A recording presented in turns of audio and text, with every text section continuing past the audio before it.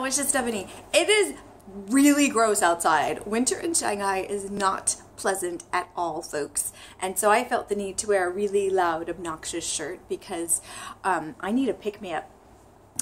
Which is kind of the theme of this update video too, because I suck. Let's take a look. So again, I'm now tracking my HSK vocabulary on this monthly sheet, which is really helpful. And let's see, today is the 24th of January, and I don't suck as much as I think, and that's why this is good. I have added, my goal is 25 new flashcards a week. Now, that's getting them in paper form, not necessarily getting them in here. That's harder to track, although I'm trying.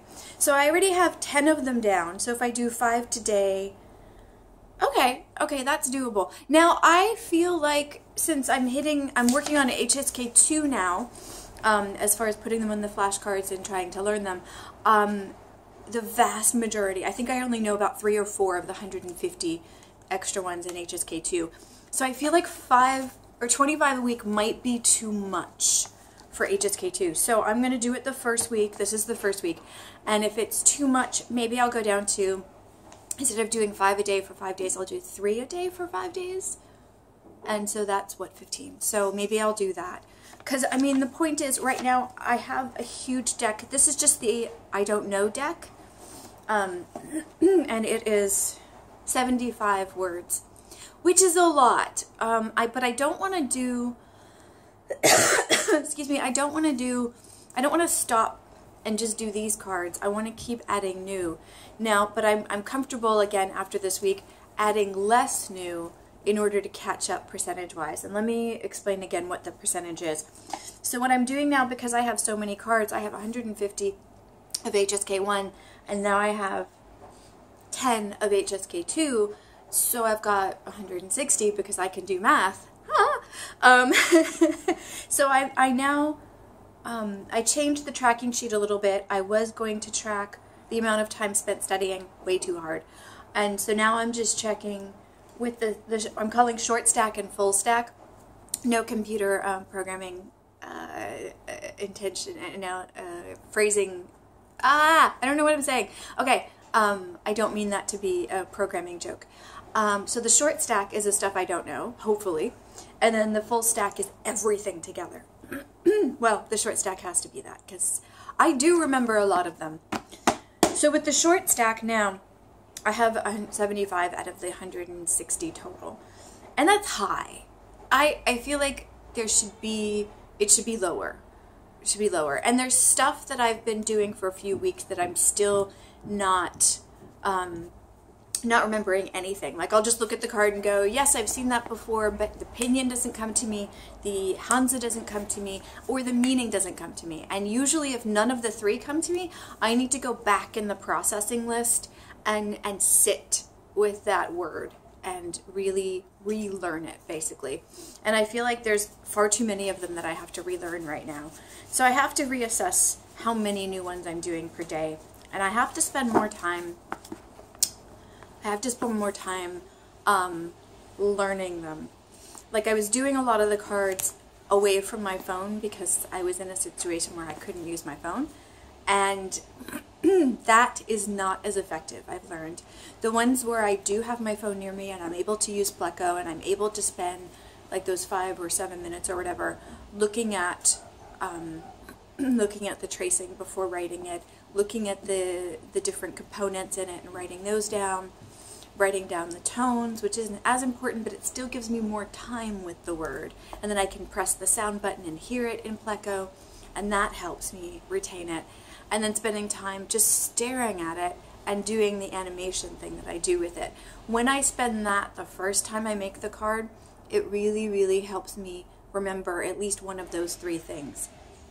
And I haven't been doing that as much, which is why the unknown deck is so large. So I need to go back to doing that. I don't think I'll pull the cards out and start over with these because that feels counterproductive as well. Although I may have to. I don't know. We'll see. We will see. But definitely the vocabulary in HSK2 is harder. Duh. And it's wow, I don't think I've said duh since I was like 10 years old. Ay, ay, ay. The things that come out of me when I language learn, I feel like I seriously regress. All right, right, so yeah, there's that. So I feel like I need to go slower when I first make the cards, not just get the 5 cards done per day. And I need to review more. Now that the review deck, even just the unknown review deck, is smaller than the entire deck, it's still so big that I find myself some days, like I've got a lot of blanks last Saturday and today's Wednesday and Monday this week. I just didn't touch the deck at all because looking at it, even though it's at the top of my purse, because I intentionally keep it close by so I can just grab it and start reviewing, I get overwhelmed by how big it is. So I think I really, really do. Actually, let me do this right now. I'm going to put in my new planner. I have to look up how to make that Likert box. Likert box, the one where you pace out what you're learning.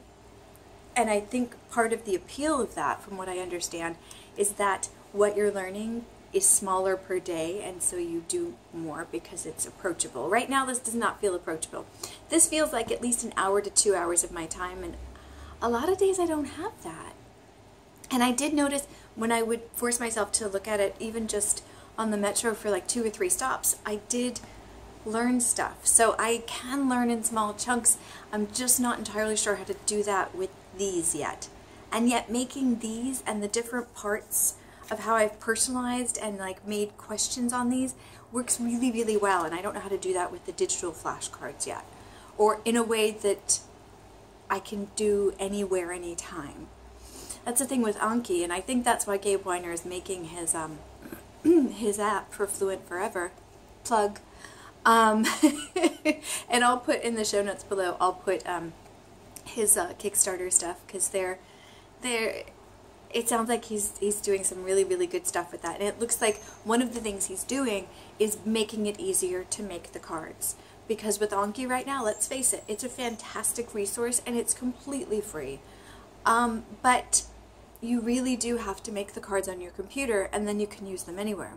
But a lot of times I'm studying away from my computer and I want to just make a note of something, or make a question about something, or remind myself it's not this word, it's this word, but it looks like that word, and I can't make those notes on Anki from my phone. I have to go make a note somewhere and then put it on my computer. And so it's a longer process. So I think that's a good thing that Gabe Weiner is going to fix.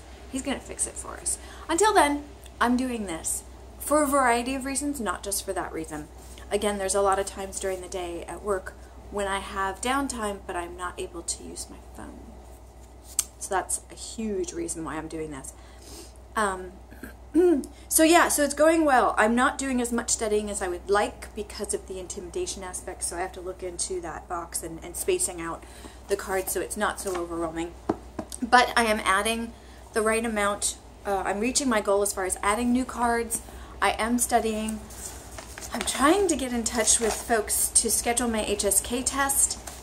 My company has offered to sponsor us, so if I don't have to pay for it, that's cool. So I'm trying to go that route, which means I'll probably take the HSK1 test, even though I thought I would skip it, because HSK2 is proving a little too hard and I don't want to rush it.